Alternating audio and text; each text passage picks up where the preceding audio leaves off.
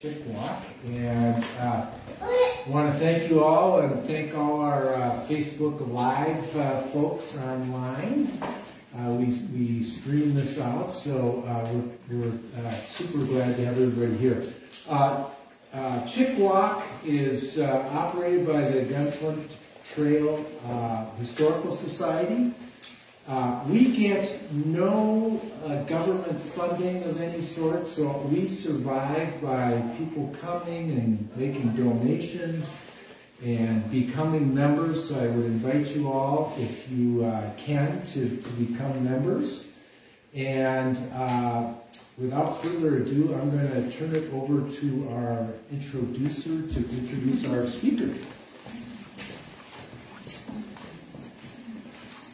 Okay, I guess I'm the official introducer. Bonnie recruited me yesterday. I'm Jane Johnson. I'm a volunteer at Chik-Wauk, and I've been a volunteer probably since it opened in 2010. So it's a place that is near and dear to my heart. And I have the honor of introducing Mary Manning today. Mary is a local DNR conservation officer who has had that job for, I don't know how many years, Manny? About 17 and a half. 17 and a half years.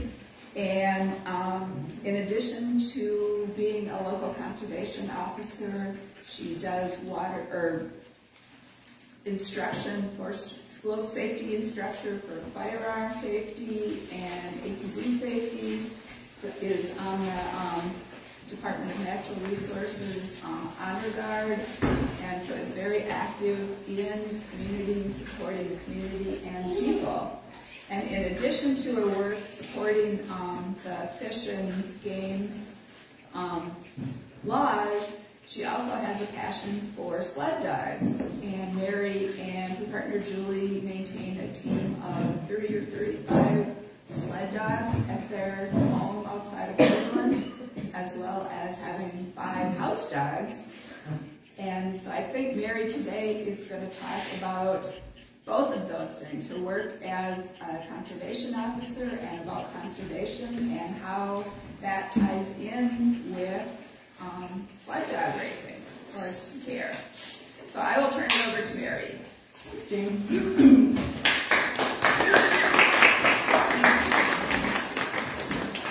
So I put together a list of stories, and mostly this will be some storytelling, but I'll give you a little bit of background.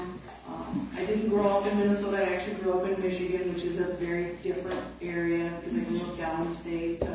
So Troll Viper, having grown up under the bridge. It is a very nice place to be from. Moving to Minnesota, it's a whole different environment. And I spent a number of years working in juvenile corrections, taking kids out into the woods and doing that sort of thing. During that time in school, I was a canoe guide for the Girl Scouts for a while. So I got a pretty good exposure to the outdoors, and at some point in time during my career decided that I wanted to not only just take folks out and to experience it, but to help do something to educate folks and to help preserve what I find very valuable. And so I made a career change and got into this job. As it happened, I had sled dogs well before I started this. When I got hired, I was fortunate enough that this was the first station that I was offered and the first station that I moved to. So for me, it was an amazing opportunity to both make the career change I wanted to make and be able to bring my sled dogs, who I've been running sled dogs for about 25 years. So it was a nice opportunity to come up here, be in an area where I could use those dogs both just for fun, but also for some boundary-wise patrol. So for folks who don't know, as a conservation officer, my job is fish and game enforcement largely, but it also involves wetlands conservation, waters, law enforcement, well, all manner of wrecked vehicles, whether it's snowmobiles, ATVs, watercraft. All of those things are all part of it. Well, my station includes Lake Superior, so I might be on Lake Superior working out there, working boaters and fishermen, and it also includes all the inland lakes and the boundary waters. As you all probably know, accessing the boundary waters in the summer, not too bad. I am not a really great skier. I do okay, but I'm not the best skier. And if I'm going to go in, I would prefer to, I don't know if it's really any easier, but I can certainly make much better time hooked up to a team of dogs. And so, you know, for winter enforcement in the boundary waters where I'm going out and looking, you know, checking on folks, you know, are they being legal with their camping? Are they doing things that are destructive? Are they doing things that are foolish and they might get hurt and they put themselves at risk? Are they, you know, are they following the laws as far as fishing game stuff goes? So all of those things are things that we do in the winter time, and having a team of dogs available to help with some of that has been a bonus for me. This is Sean. I can take Sean for a second. And Sean is a retired sled dog. You can pet him later if you want, or you can come up and pet him if you want. Sean is about 4 or 5 years old. He's a youngster, but he has seizures, and so we found that for Sean, well, he loves to pull, and he would do it, you know, all day long.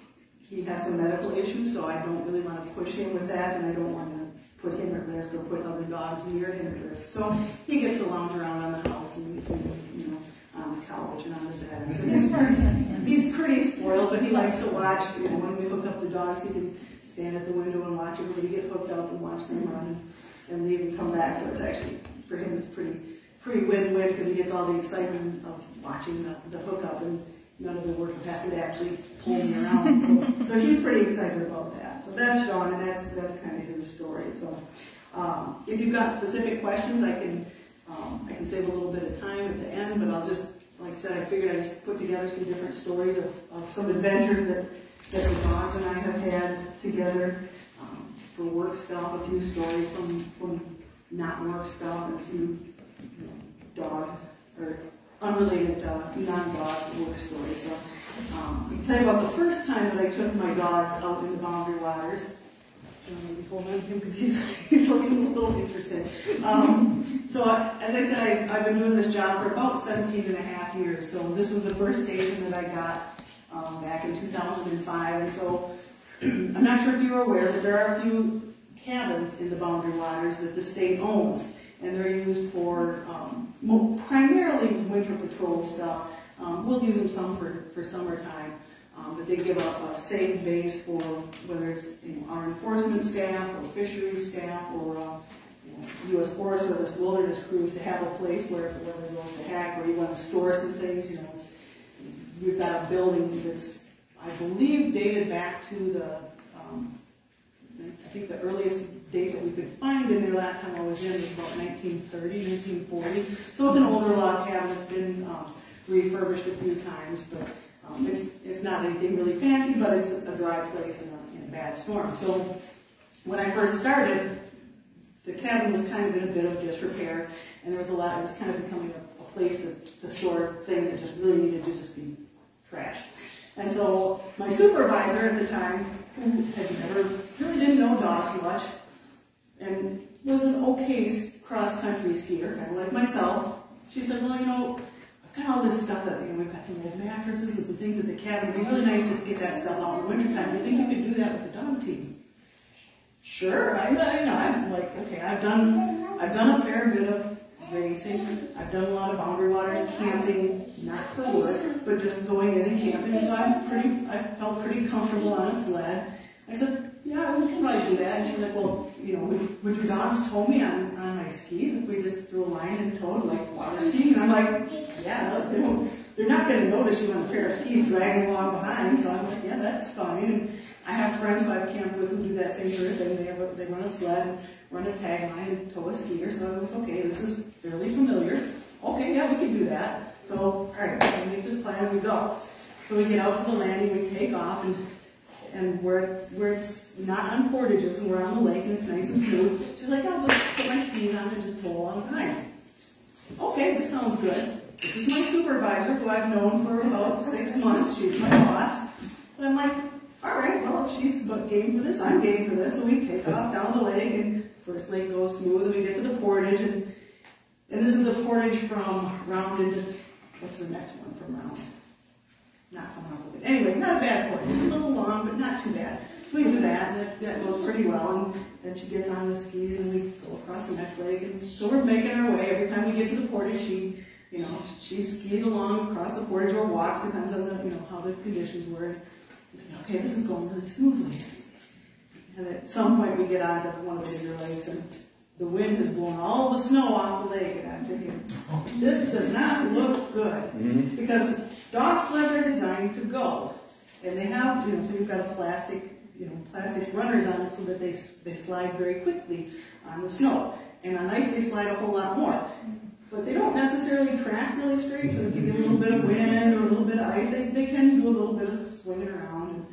And skis are kind of the same way. If you have cross-country skis that don't have metal edges, they kind of slide around a little bit. And depending on your skill level, that's maybe good, maybe not so good. We get onto the lake and I'm thinking, this just doesn't look, this looks a little sketchy. I'm like, you sure you're good back there? Because after having been on a sled for a number of years, granted the sled is probably about as wide as one of these benches, so you're standing with your feet about this far apart. I said, I think, if you want to stand, it's a little awkward and weird with people you don't know really well, but you can stand really close together on the sled and run together, and you can stand right behind me. She's like, oh, I think I'm okay towing. Okay. So if we get going really fast, I'll try to stop them, but it might be a little sketchy because there's not really good snow for the brake. And the brake works better on snow than ice. And she's like, I'm feeling okay. Okay. So we take off and we're going along and like, oh, this is going a whole lot better than I thought it was. And so I'm relaxing a little bit and she's going along behind me and I hear something and I look back and I'm like, uh-oh, there she is dragging along on this, skis going. I'm like, oh, dang it, I'm trying to brake. Finally, I was like, why are we stopping? We're having a good time. We're going like heck. And finally I get him to stop and she gets up and comes skiing over. She's like, yeah, maybe I should ride along. That's good. And then the rest of the trip ended up being fairly uneventful. We had a couple portages to dodge around in the wintertime. If you're talking about portages that go around flowages and things, little rivers and such, sometimes the ice around those things isn't as good as you really want it to be. So we had to do a little picking through some areas. And one of the advantages is to having fires come through and get rid of some of the buildup of firewood that's down, as you do have you get some break areas that are burned through or that are cut by the crews. And we were fortunate that in one of the locations where we needed to kind of cut around a pretty serious flow that we would have had a little difficult time navigating, we were able to go through a big burn area that we could locate on the map and just kind of bushwhacked our way through, which was a little bit, an exciting team of dogs bushwhacking while somebody walks ahead and figures out, okay, this is where we're going to go. The dogs are kind of like, could we just go? We'll figure it out. No, we're going to take our time. So that was mostly, the rest of the trip was pretty uneventful, and coming back out was pretty uneventful, but I just remember thinking, all right, well, if I can drag my boss around for a while and she's okay with it, I guess we're okay. So I was like, ooh, that was a close one. A lot of the trips that I have done working with the dogs in the boundary wires have involved going up. Ely has a pretty, not so much now as it has had in the past, but has a pretty good bunch of folks that work up there as guides in the wintertime, taking folks fishing. Basswood's a pretty popular destination and it's pretty easy to access. So they get a lot of folks who are going in there for fishing. Or Knife also has a lot of folks that go in and they can get in often off the Fall Lake portage. So I've done a lot of work with the Ely wardens. So it's not unusual for me to get a call or an email from one of the Ely guys saying, hey, kind of want to go up and go check this out, or when the crappie bite's been really good, and I'll get, hey, the bite's really on, and if you've got any time to go in, we'd love to be able to just run in for a day, because it takes a bit of time to go to ski all the way into Basswood, which the younger guys have no problem doing. When you're talking 45, 50 years old, like, I don't know if I really want to ski, 5 hours or whatever in, and then do all my checks and then back out. So it's not unusual for me to get calls from those guys. I've worked a lot with an officer named Marty Stagg. He and I did several trips together. Marty was always funny because we would go in, we'd set up the camp, and I'd get the dogs picking it out, and then I would, get all the dogs, if they were wearing booties, breeze off of them, get them rested, get them all fed. And meanwhile, Marty's watching me, he's like, I don't know how you do it. He's like, are you over there giving them pedicures? Or, I'm watching him, brushing him and loving him. I was like, that just seems like so much work. And I said, well, it is, but it isn't. I was like, I enjoy it. I said, and I want to make sure that they're in good shape so that when we need to go back out, they're ready to go. So Marty and I did a number of trips. One of the trips that we did was hot, it's a hot fishing bite. So we're like, okay, there's a bunch of cars in the parking lot. So we're like, all right, we're going to find something. And there was a couple of dog trucks there that I didn't recognize the trucks.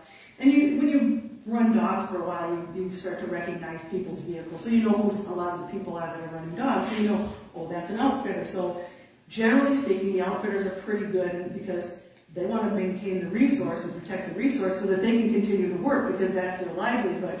So they're pretty invested in doing things correctly. Some, folks who are just coming up for a weekend or whatever, sometimes they are very invested and sometimes they are less invested. So it's good to go check those folks. So we looked and went, don't recognize either of those vehicles. Ran the place to find out who they belong to, and yep, don't know those folks. So we thought, all right, let's go in and we'll go find them. We got, not a whole lot of other folks out there, but there's at least somebody going. So we go in, and it was a decent trail going in, and we get out to the lake, and my dogs are still all excited because it's about 5 miles or so. It's the 4-mile portage, which is fairly flat, so we just run it about 5 or 6 miles, and we're following this set of dog tracks. And we're like, okay, yep, there's a sled trail, so we know where these guys are fishing at. And Mike's, oh yeah, I know a baiter in there, it's, the bike's been on, so I'm not surprised that's where they are. Okay, great. So we go in there, and he's like, coming around the corner, he's like, can we stop here?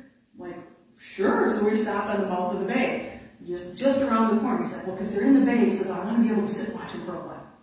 Which is pretty typical game warden stuff. It's nice to sit, watch folks without contacting, because if you want to know what somebody's doing, you sit and you watch them. And generally speaking, you can watch and are they doing things as they should, or are they doing things that we're going to really want to have a conversation with them. So I'm like, yeah, we can stop here. I think I can hold them. So I'm standing, I get the snow hook, because on the sled you have a big hook that you put in the snow, and you stomp on it, and that is your brake, your emergency brake. So I put that in, and I'm trying to stand on that, and we actually had snow on the lake, so it was good. So I put the hook in, and it's holding good, and Marty's like, okay, I'm gonna grab my binoculars, I'm gonna sneak up around this corner, I'm gonna watch. Perfect, okay. So as soon as Marty grabs the binoculars and goes up in front of the dogs, what do the dogs do? They're like, oh, he's going, it must be time to go. So they start barking. So I'm standing there and I'm like, shut up. So I know that these people sound carries across the frozen lake. So I'm picking up snowballs and I'm throwing them at my lead dogs there, and he comes up front barking. I'm like, shut up, Sid, shut up. I don't want to yell at him. Marty's like, So he's watching for a while, and the dog periodically, bark, bark, shut up, bark, bark, bark. This is not working. I'm sure they can hear us. How can they not hear us? And then I hear dogs singing and howling, and and then my dogs are like, oh, somebody's singing, so we should sing. So they start singing. So I've got this chorus back and forth, and they're thinking, this is not working. And eventually he comes, sneaking back up. He's like, oh, I can see them. They're all out there fishing. He's like, and they're all, they got a bunch of dope too. I'm watching them passing and smoking dope. He's like, so we got business. We got business to do. I'm like, okay, well, great. Even if we don't have an overlimit, we'll pull some dope off of them, and that's, all right, that makes worth the trip. So we jump on the sled, and off we go, and we're coming in, following the trail, and there's, 3 or 4 guys there, and their dogs are at the far end of the bay where their campsite is set up, and so you can see the dogs picking it out on the far end, and we come rolling up, and we're in plain clothes, because that's typically how we travel, is in plain clothes. And we come rolling up, and one of the guys looks over, and he's jigging away, and he's like, oh, hey, you guys here for the night bite? And we're kind of like, well, kind of like that, yeah, but kind of not really. That's the night bite you're thinking of. So we stop, and Marty hops off, and game warden, the guy's like, you could just see the look on his face, Minnesota game warden. The guy's like, it's like, we really aren't catching, not much for fish. And he's like, I saw what you did. So we collected up a bunch of stuff. And where's the rest of it? We got nothing else. Really? You're here, and you came all this way, and that's all you had. All right, it's back at our tent. So it was one of those deals where we motored back to where the dogs were. All the dogs at the picket line are like looking at us, and all my dogs are like, we get to rest now too. And took care of business, and off we went. So that was kind of fun. So that's a pretty typical sort of thing that we're doing with the dogs.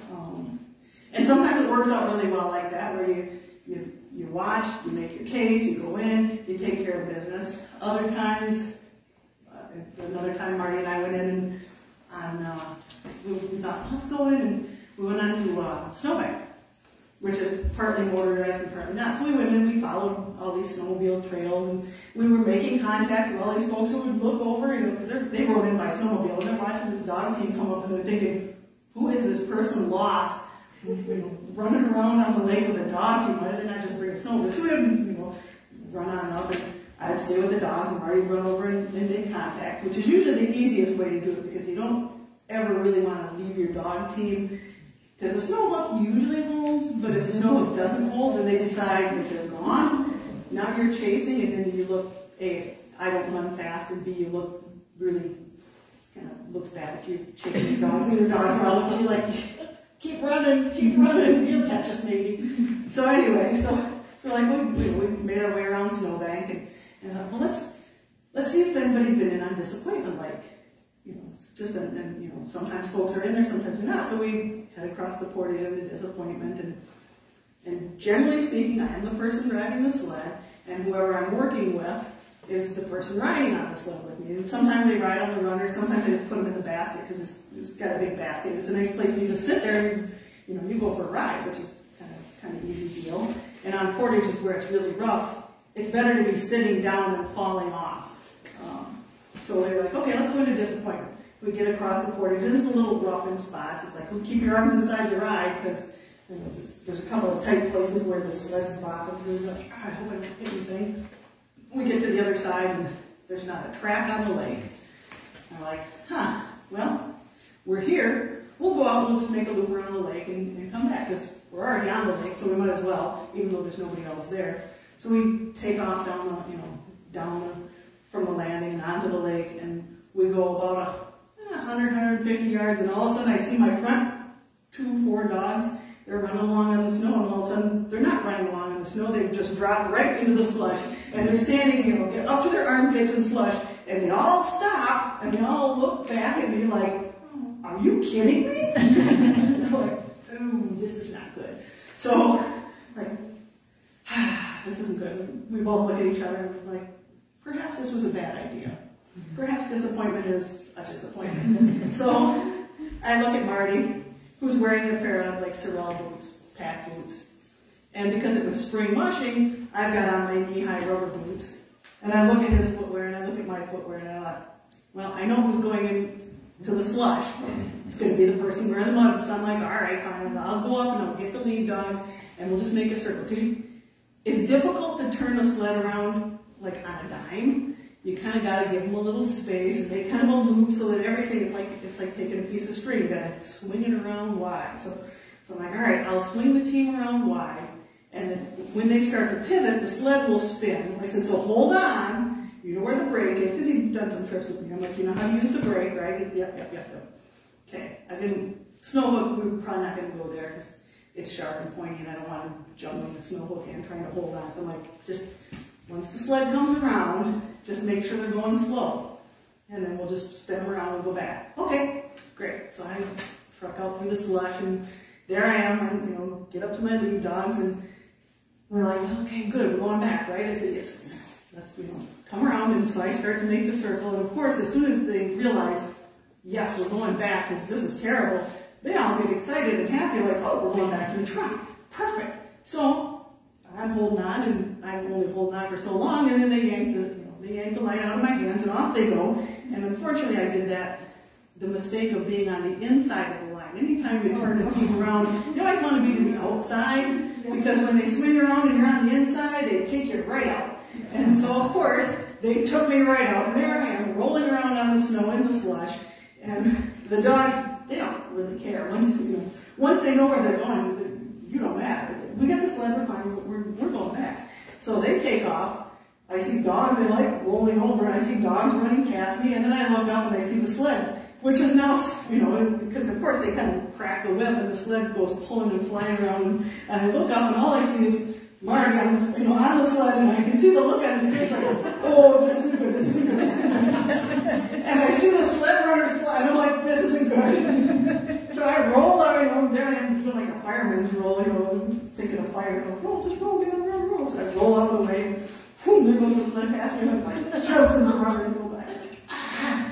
And then he finally gets it stopped. He's like, oh, I'm like, so, are you okay? It's like, yeah, I'm fine, are you okay? I'm like, yeah, I'm good, I'm good. Let's just take a breath, I'm gonna get on the sled, and then we're just gonna back to the truck. And so that's fine. Got that done. It was all good. The moment of watching my life flash before my eyes and seeing the plastic runners, it's like, okay, yikes. So that's a couple of Ely stories. Let's see, I'm trying to think of other things. I have had, sometimes it's easy adventures like that. I did take in a couple of Border Patrol guys a few years ago on a tag sled, which you have your sled with your dogs hooked to it, and then you just run a rope back, and then you put another sled on it behind it. So it's kind of like that whole water skier thing, only instead of a person on a pair of skis, you've got a whole other sled, which is about 6-7 feet long, and then 2 guys on that sled, which mostly was okay, except we hit on the 4-mile portage. It happened to be a year where there was a lot of overflow on the beaver dams, and so instead of being a nice, flat, easy trail, the whole trail kind of had this weird tilt to it where the water had flowed over. It was all icy. And I kept telling them, if when in doubt, just let go and just roll off from it. So if something tips over, don't feel like you have to hold on, because they're not going to necessarily slow down for you. I will hold on if they dump me because they're my dogs and I want to protect them. But if you're on the back sled and something happens and you dump over, just let go. It's better than breaking something. So they were cool with that. They understood that. And so as we were going through this, up over this beaver dam, exactly what happened. The sled starts to slide off, and I'm like, oh, this is bad. And then we bounce into a birch tree, and then I can hear the guys behind me, because the things are kind of jostling around, and my sled is kind of coming to a stop, and then I can hear them sliding around. I look back, and they're still upright, so I'm like, okay, that's good. And then as I look back, there would happen to be another CO with me on my sled, and if we're looking back and we're getting yanked by them because we're bouncing off of trees, sled tips over, and I'm like, oh, right into the water goes my partner. So he's arm right into the big, beaver, mucky, slushy water. It just smells wonderful. And we come to a grinding halt, and I'm like, are you okay? And he's like, yeah, I'm fine, I'm just a little wet. He's like, I'm really glad I packed that extra pair of mittens. And he's like, I always do it, I never use them. And he's like, sometimes I think, do I even need those? He's like, yes I do. And he says, no, I'm extra glad that I brought them with me. They look back to the Border Patrol guys, are you guys okay? Yeah, that was kind of exciting. And I'm like, yeah, it really shouldn't, we don't really want it to be exciting like that. But, so we got everybody back out and dug out the extra mittens. And of course, the dogs are in front of the whole operation, and the dogs are just standing there like, really? What are you guys doing back there? We kind of want to get going here. Are you guys done screwing around back there? So that's the typical look that I get from my dogs on any of these sorts of adventures, is they kind of give me that look, are you done back there? What are you doing? We stop to check fishermen, and the dogs are like, all right, we're giving you just a couple minutes. I hope everything looks good, because if you got to write tickets and stuff, we're ready to go. We don't want to be waiting around. So it's always fun. It's always an adventure with them.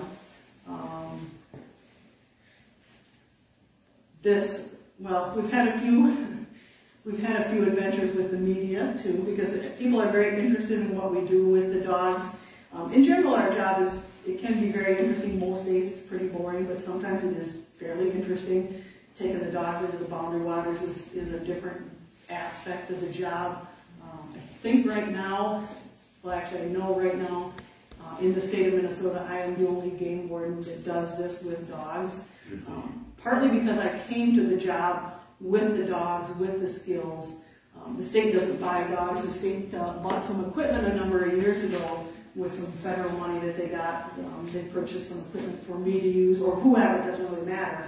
I just happen to have the dogs and the skills to be able to do this, and have a station where I can utilize something that I brought to the table. So I'm fairly fortunate in that I get to do what I love to do, both work and bring my personal life into it. Somebody asked one of the new, as part of my job for the DNR, I do a lot of training with our new folks, and one of the new guys asked me last month, he's like, so when you retire, is that going to be the end of the DNR dog sledding gig? And I'm like, I I don't know. I said, it kind of depends on who we hire. You know, over the course of, you know, the history of the agency, we've had officers who have had dogs, who have brought dogs, who've done backcountry patrols with dogs. So I'm certainly not the first person. I have no belief that I would be the last person to do it. I feel fortunate that I am able to do it now, and when I retire, you know, if they want to hire me back as a contractor, I'm like, yeah, you know, I'll do that. If you don't want to hire me and you just want to go out and go have fun and, you know, you get paid and I'll run my dogs, I'm fine with that too, because I'm still going to have dogs. I'm still going to like to run in the boundary waters and run my dogs. So it's kind of a win-win. But so as part of the interest in what we do with the dogs, and I say we because I don't think I have ever gone in by myself. Again, when you're running 6 or 8 dogs, you always want to make sure that you want to take care of the dogs. That's the primary thing, is taking care of the dogs. You've got a job to do, you want to do that job, but to get in and out, you need to make sure that your dogs are well, that your dogs are well cared for. So you always want to make sure that you've got somebody who can stay with the dogs and keep track of them while somebody else is doing business. And that's true. I've gone in with Forest Service folks, I've gone in with other game wardens, but there's always a couple of us there so that we can do those sorts of things. So we've got care for the dogs and someone to do the job. So as part of the interest in that, we've had on a couple of occasions, I've been contacted by various media. So 2 winters ago, gosh, time flies. 2 winters ago, I was contacted by Duluth News Tribune, and they wanted to go, hey, we'd like to send somebody in and, you know, we'd like to talk to you about what you do with your dogs, and we'd like to send somebody in to do some pictures and, you know, get some photos of you patrolling the boundary waters. So I'm like, okay. So I spent a bunch of time talking on the phone with one of the reporters for the news. Excuse me. And then he said, well, I'd really like to send my photographer in. Do you think you could give him a ride into the boundary waters?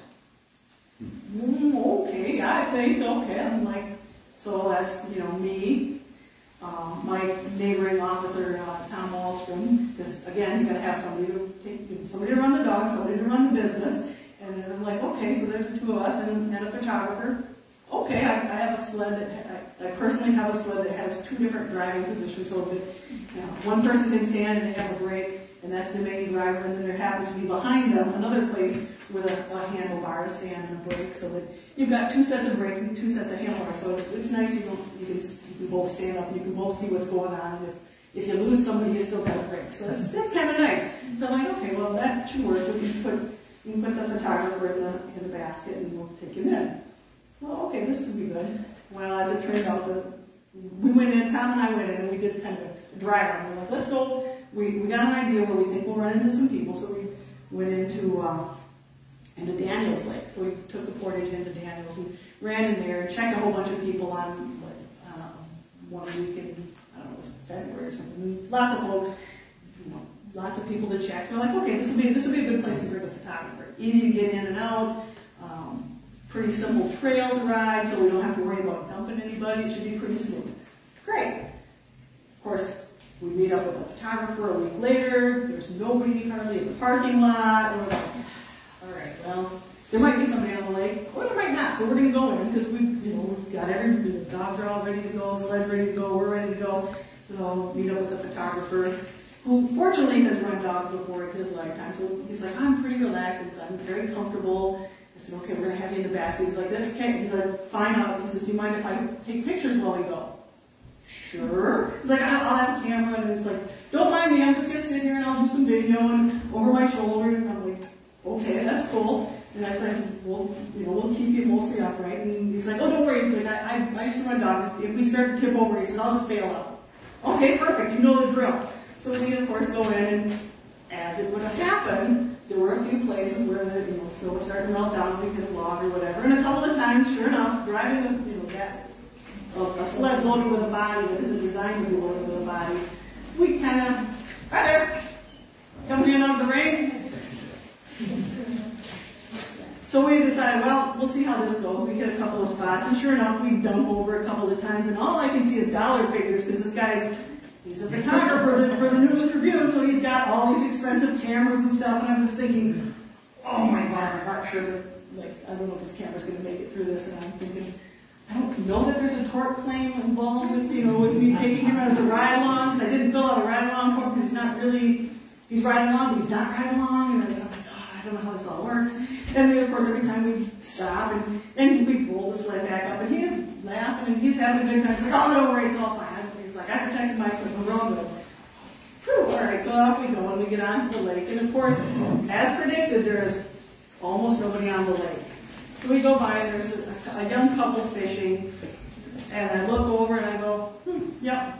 Tom and I both look, we go, oh yeah, we know them. Couple local folks. We're like, all right, well, Tom's like, I think I'm ready to check them. So we sure I can check them already.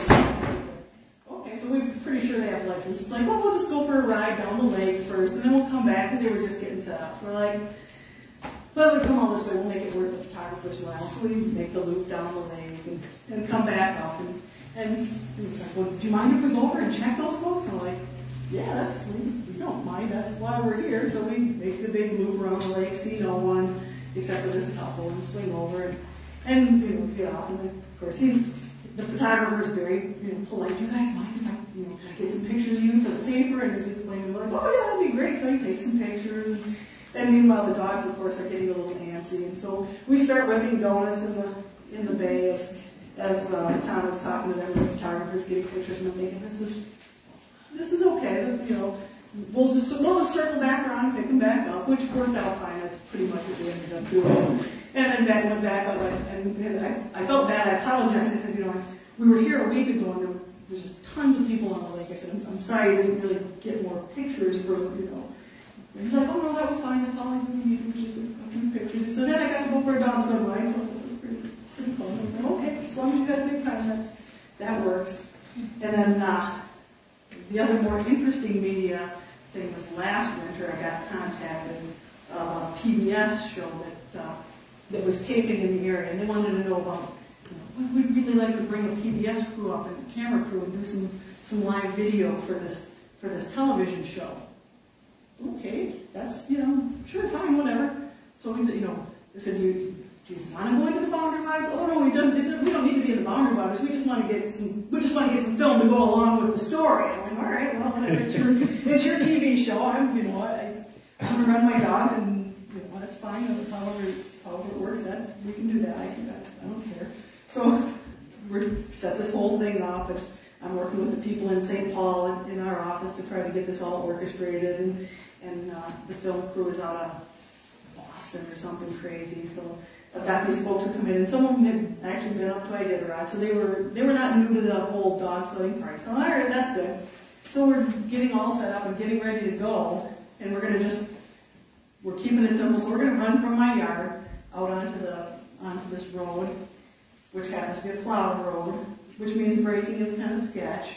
And then we're going to go out onto this lake, and I had given them all kinds of options on places where we could do this so that they could get some video that they wanted to get. Okay, well let's go out onto the lake. Okay, this is the length of the lake, and this is about how long it'll take us. Okay, that should be great, that'll work. Okay, so we get going, or we're getting ready to get going, and the cameraman is like, well, I'm going to be right here. And he's pointing at the sled, and I'm standing there, so I've got the driving wheel, which is what you hold on to when you're steering. And then in front of you, about where Sean's butt is where my first dogs are. So a sled's here between me and the dog. And the cameraman says, well, I'm going to be right here.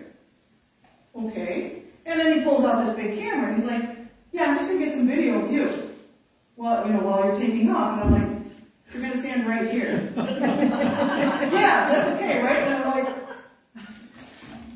well, I can kind of see the dogs around you. So I'm like, all right, well, so we're going to go out of my yard, and then we're going to hit this road, and then we're going to be going down the road. So it's a little bit, there's a couple spots where it might be a little sketchy for you. And he's like, I'll be all right.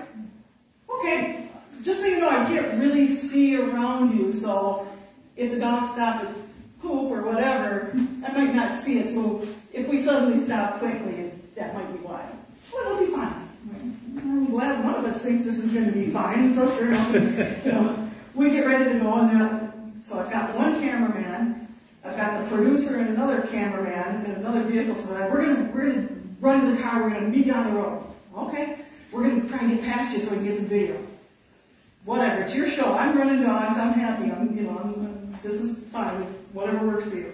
We go out of the road, and of course, it's a plowed road, so I'm standing on the brake, which is basically 2 little carbide points that stick into the ground with whatever weight I can put on them, which basically makes a whole lot of noise, so you hear this loud kind of as we're going down the road, which, if you're a team of sled dogs and you hear that sound and you know that somebody's trying to slow you down, often you get exactly the reverse effect. They're like, oh, she's trying to slow down, we should go faster. So, which of course, I can't see anything because I got the cameraman right here, and the dogs are hearing that sound, and so they're like, we should go faster. So I smoke past the car with the producer and the other cameraman, and I see them, and they're looking at me, and we go blasting past, and I'm trying to stop them, and finally they stop, and they're like, yeah, we didn't get any of that video that we wanted to get. I'm like, I'm sorry, that was as slow as we could go. I was all I could do. And they're like, we're going to go ahead of you and try again.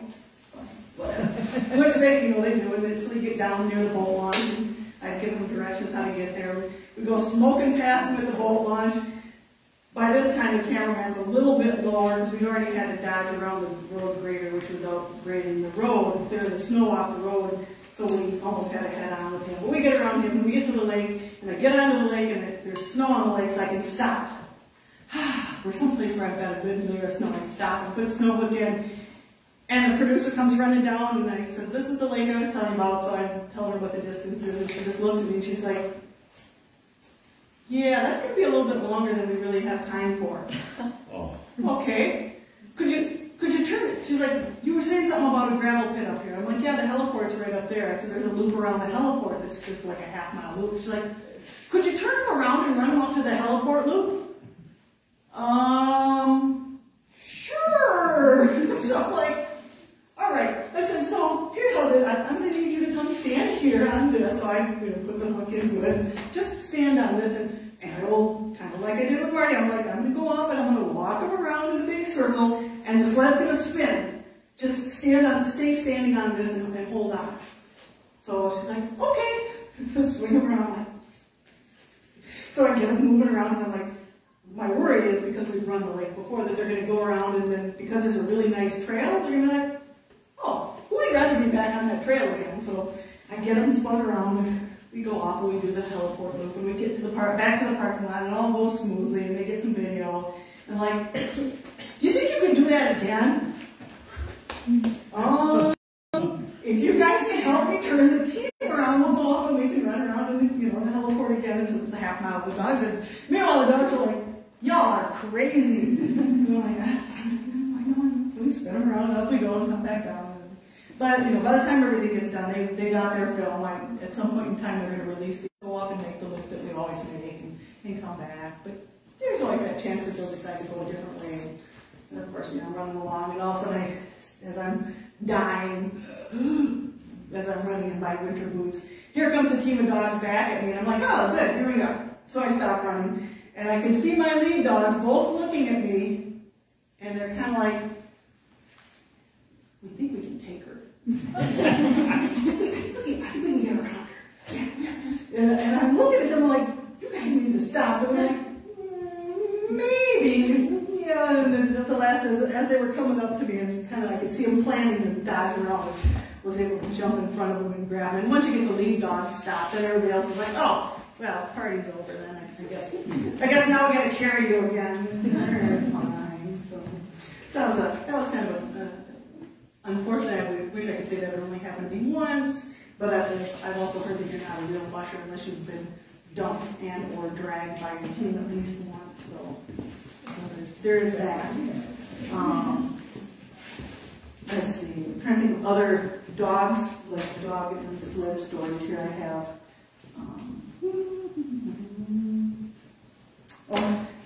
I did a trip years ago. The Forest Service has, over the years, they contracted different folks to do some dog sled patrols or to haul equipment in. A lot of times it's easier to take in things like latrines are much easier to carry in a dog sled because you can pile a bunch of them in there, you don't have to carry it on your back. So they'll often send in equipment and send in stuff by dog team. I went in a number of years ago with a couple of different Forest Service folks, and we went up on think we were up on South that year. We went in off Gunflint and into South Lake, and we thought, we're going to do something different, because, you know, often you take a tent with, and we're like, oh, well, let's camp in our sled bags. I've, you know, never done that before, and I know lots of folks who, you know, when they get to where they're going, they set up in, you know, their dogs, and they sleep in their, you know, do it pretty rustic, and they sleep right in their sled bags, and they don't have to carry a tent or anything. So we're like, okay, we're going to try that. So I get out there with the Forest Service folks, and they got their rig set up, and I got my dogs out, and I get my sleeping bag all set up in my tent, or in my sled. The sled's not quite as long as I am tall, and I'm a short person, but I'm like, I can fit in there. So I'm in there sleeping, and I look out, or I'm getting ready to sleep, and I look out, and all my dogs are curled up and sleeping, except for this one little short-haired dog I had, named Hunter. And she just kept looking at me and giving me this pathetic look. I'm so miserable. And it wasn't really cold, but she just sat there and she just kept sitting there looking. I'm so miserable. Finally, biggest sucker in the world. So I get up and I go over and I get her and I unhook her, and I feel this dog pushing against me, and I'm like, what are you doing? I'm like, curl up in a ball like a dog. And no, she's pushing, and I can't get, so finally I end up like spooning around my dog, who's occupying the biggest space in the sled, and I can't get her to move. Finally, I'm like, this is as good as it's gonna get. Because she's sawing logs by the time I'm like still trying to get all squared away. Finally, I gave up and went to sleep around her. I get up the next morning, I get dressed, dog's still in the sleeping bag. I'm getting food ready and water and all the rest of the dogs. I'm like, come on, Hunter. She's like, no, I'm good right here. I'm like, this is perfect. I don't need breakfast. I'm good right here. Finally, I had to like pick her up and drag her. I'm like, come on. So, I got such a good night's sleep. Thanks. Right, yeah, I'm glad one of us did. Well, I have a few other stories. I don't know if you all have any questions. There's about 10 minutes left, so if you've got questions, I can answer any questions. Otherwise, I can rattle away more stories or make things up. All those things. Yeah, go ahead. Do you know what the title of the PBS show will be called? It is America's Forests with, I should know his name, this guy from the Rolling Stones. Keyboardist. What's that? Isn't it the keyboardist? Yes, it's the keyboardist for the Rolling Stones. What's this? I can't remember his name. It's America's Forests. Chuck. I'll think of the one I'm not thinking of it. But yeah, they've had, it's a fairly new show, but they kind of travel around and check out different forested areas, and they did some stuff with the folks in Grand Portage. I think they were down around the Finland area doing some things, so they kind of travel around the area and talk with a lot of folks who live and work in the woods, just kind of about the forest and recreation things, and they were specifically looking at some recreation stuff. I think they did some moose survey stuff on the Portage too, so it should be interesting. Yeah, I just can't think of the full title of the show. It should be interesting, I hope. Or like I said, it'll be. Having seen absolutely none of the video, I'm really kind of curious about like the look on my face as I'm trying to dodge around the guy to see what the heck is coming. I kind of wish I would have seen the look on the face of the grader driver too, as we waited and waited. I'm like, well, maybe he's not coming, so we went. And he runs dogs, so it's not like he's surprised to see us out there, and he's run dogs himself, so that was not a huge shocker for him. But to come around the corner and go, oh, dang. Yes. Could you talk a little bit about snow conditions, and like in a typical year, when would you be able to go out on the lakes in terms of like, what's your season for doing that? And then I'm really curious about the slush, because I know on our lakes and when we go out skiing, we often slush up. And is that really dangerous for you? Do the dogs know it's coming typically, or is it? Are they kind of oblivious until they're? They don't necessarily know that it's coming. It's kind of like I said, like a disappointment, and all of a sudden they just there they went. So the season kind of really varies. You want good ice conditions, and that so that's a big piece of it. Is what are you getting for ice? So it's hard because you want snow, because again, sleds stop better on snow than they do on ice. So you want to have good ice conditions so that you know you're safe, but you also want some snow on that so that you know you can stop. And if you get too much snow, then that makes it harder for the ice conditions to really, be solid. So if we get a good freeze up, when we get a good ice, we start with that good ice base. That's ideal. And then that snow. The other piece of having snow is really you've got to get from one lake to the next. And if you don't have enough snow cover on your portage trails, not only can you not stop, which is dangerous, but also you have run the risk of wrecking equipment, because if you step on a brake and there's not enough snow there and you catch a rock with your brake, I have personally broken the brake off of a sled and then had no brake at all except for my foot, and a foot trying to stop with six dogs towing you along, boot in the snow doesn't really work, especially knowing, there's rocks under here, and if I push too hard and catch a rock, that I break a leg, not really a lot. So it's usually, I hate to make any generalizations about it, but December, depending on how the snow conditions, and we fight this every year with races too. We want the mail run, which is a race that goes from Trail Center up into Seagull area near the Seagull Guard Station and back. Some years it's we've got great ice conditions and we're ready to go, and other years we're like, we're going to kind of watch and make sure we've got good solid ice and we don't have to route around and run strictly on land. So sometimes it's you're into January, you're like, please be good conditions, please be good conditions. So it can shorten up that window of good running. And then years like this year where we kept getting snow and snow and snow in April, it was just like the winter never ended. The slush can be, I've had mixed results with slush. I have been up on Knife Lake where you're running through standing water and slush, and the dogs don't care, especially if it's spring running can be notoriously slushy. And they really don't seem to mind. I've been standing on the brake pad and basically a chunk of snowmobile track that you stand on to slow things down, and had just a rooster tail of water flying up behind me, and going along and reaching an arm out and just squeezing the water out of my gloves because they're just getting soaked from all of the water spraying me. And the dogs don't care. They're having a good time. They're happy. They're running along. You have to be careful about getting them to some place where you get them out of the water to rest and to be able to dry out. And they'll dry themselves out if you get them out of that. And then the very next day, the temperature drops, and all of that slush that you just ran through the day before, it's all solid, and now you're running along on top of it, just like that. It's an odd thing to have happen. The dogs don't, other than that they have to work a little bit harder if you're dragging, the sled through slush. It just slows everything down. It makes it more miserable for us. They don't really tend to care too much. Yeah. At what age are they able to pull sled, and at what age do you retire them? So typically, once they get to about a year, they can pull. You wouldn't necessarily want to do that competitively with them, but you want to get them started as young dogs so that they learn. And then the retirement age, typically for me, dogs that are about 18 months are that's a good age to start doing some small racing with them. Camping stuff, a year they're fine.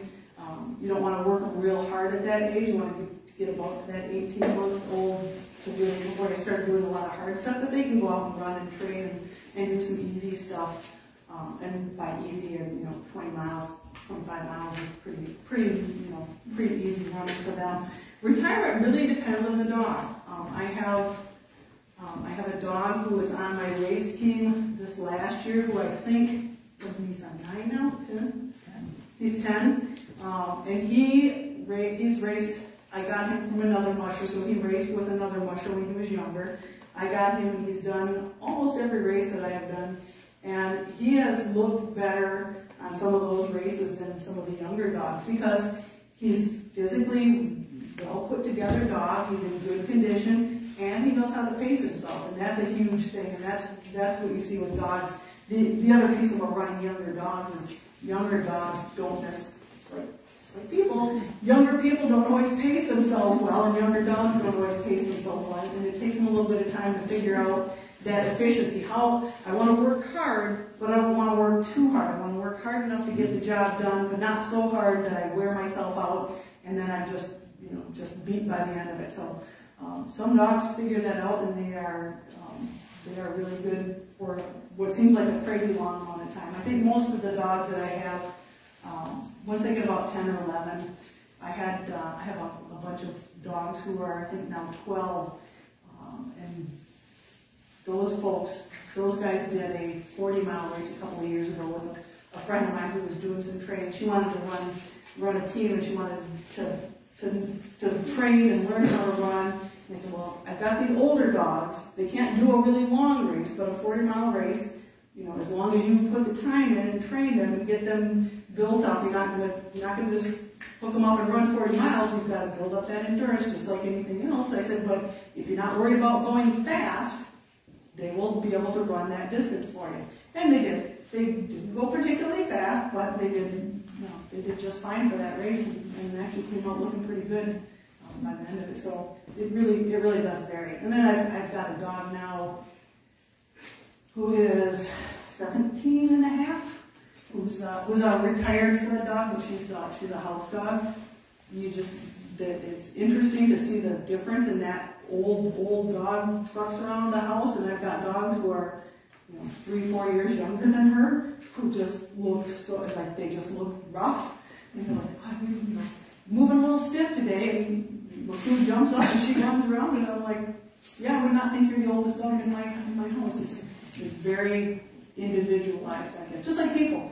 I see I meet folks and they're like, oh yeah, I'm 85 years old, and I'm like, really? Because you don't look 85 years old. I hope I look when I get to be 85. I hope I look half as good as you look. You don't look that old at all. So dogs are the same way. Yeah. I have two questions. First one is, the dogs that you use for your racing teams and the dogs you use in your career, are they the same dogs? Usually yes, but usually a little age difference. That's where an older dog can be really good, for doing work stuff, because they're a little bit slower. They've paced themselves a little bit better. Usually the leaders have a little more experience, and a lot of times it comes down to what your lead dogs can and will do for you. If you spend we do a lot of lake training, and so those lead dogs who are used to leading on those lakes and finding their way on the paths, the more experience they have, the more comfortable they are with that, and the better they will do it. I have been on lakes where I've had younger lead dogs who do great to a point, and then kind of like their little brains kind of explode.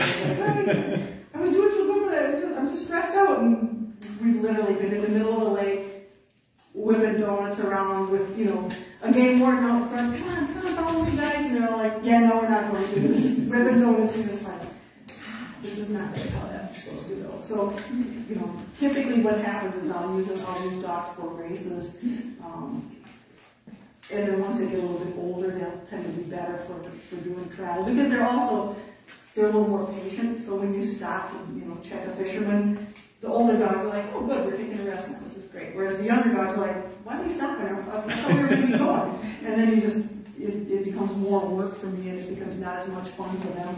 The old dogs are like, oh good, we're resting. That's perfect. That's exactly what I wanted.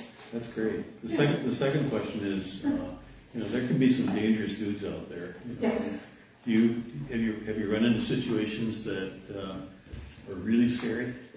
Not in the woods, not in the boundary waters, not with any of the dog stuff that I've done. I've always been very fortunate. But again, that's another good reason to have two folks, and you've always got someone again to take care of the dogs. But also a part of that is also being that backup set of eyes for your work partner. Typically, most of what we do work-wise, we do by ourselves. So 9 times out of 10, if I'm in the woods checking somebody, whether it's winter or not, and if I'm on my snowmobile, I might be making the round of the lakes by myself on a snowmobile. And so it's you often find yourself, if you're going to run into anybody who's sketchy, you're going to be dealing with them, whether they're in the boundary waters or they're not in the boundary waters. I think sometimes the difficulty of getting into those more remote places kind of thins out the hurt a little bit. So. Yeah. But not to say that they aren't there, because, certainly, we've had some issues here and there, but I've been fortunate that anytime I've been in with the dogs, I've been, I've not run into anything real sketchy. Thank you. Yeah, absolutely. I found that show, was it America's First with Chuck Levels? Yes, yes. Yeah. Thank you. Of course. I was like, the name, I was like, the last name was like right on the tip of my brain, but I was like, no, it's not what I think it is, so, great, thank you. Okay, I have a question. Yes, Okay, so you are a full-time conservation officer. yes. You care for 35 plus dogs. How much time do you spend caring for your dogs? That just seems amazing. On a daily basis? Sure, whatever. Okay, well, every morning I get up and make sure that they have water, and they all get a little, this time of year, they all get a cookie, partly because it just gives them some, they don't need to eat twice a day, or they would all be so fat and round that they would never move. So they all get a little treat in the morning, and I can check water and make sure everybody looks good and that they're doing all right. So that, for me, it doesn't take me very long to make the round. If I'm really motivated, I might scoop poop in the morning, so it might take me anywhere from 5 minutes to a half hour by the time I go out and scoop everybody.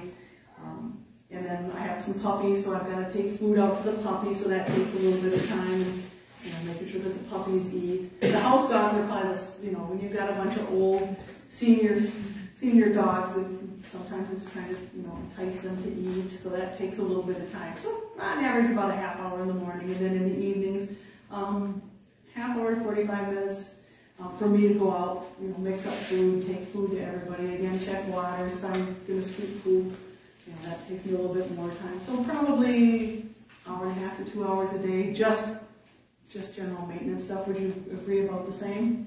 Except twice as long for me. Okay. If you're an amputee, it'll take you a little bit longer. Not 2 good legs, and if I'm not feeling too rough, yeah. So about that, and then anytime you start adding in, so we'll start fall training, depending on what the conditions are and the temperatures are. Sometimes as early as late August, we'll start doing training, and then that just becomes how many dogs you're going to hook up at a time. So we'll start hooking up dogs. So by that I mean I'll take a 4-wheeler and get all of the lines that we would use for winter running and harnesses and everything. We start harnessing up dogs, and basically in the fall you're teaching them manners, and you're teaching them to pace themselves, and you're teaching them to get along, and to kind of learn the routines.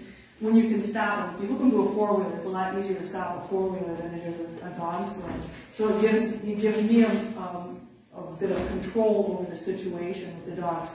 So we start hooking them up in small groups so that we can start getting them out so they can exercise and train and kind of get used to wearing the harness again, and the balance of the harness, and kind of getting used to their neighbors, because sometimes they'll be running as dogs get older and they move from the regular race team to more of the retirees and the kind of the boundary waters teams. Those guys, they're running with dogs that maybe they haven't run with before. I've got some puppies, so those puppies will start to learn to run, and so puppies are always kind of bouncy and full of energy, and some older dogs are better about that than others, so you kind of got to get everybody working together and getting along. So we'll start doing that in the fall, and that can, depending on how many things they eat, because of course energetic dogs start chewing things, and if you're lucky they're not chewing their neighbor, they're just chewing the lines and things, and getting loose and running around and doing crazy stuff. So that'll start, and we'll start doing probably 6-mile runs, which will take us actual run time about an hour. So it'll start about a couple hours a day of just running, and then just kind of ramp up from there, hours and hours and hours of running and sitting on a 4-wheeler, and getting that training piece done so that when the snow comes, we're ready to transition to sled and be ready and have the control and have the dogs understand everything and be ready to go. So a lot of time. Long answer, long days. Yeah. Anything else? Can we pet your dog? Sure, absolutely. This is Sean. If you came in late, this is Sean. Sean is a medically retired sled dog. He would love to be petted. I have some little snacks. I'll give him to you. Sean, do you want to? I can unhook him, but I don't know if you want to himself over. Do you want to get up, Sean? The belly is right here. Show up and run the belly. Well, thank you all for paying attention.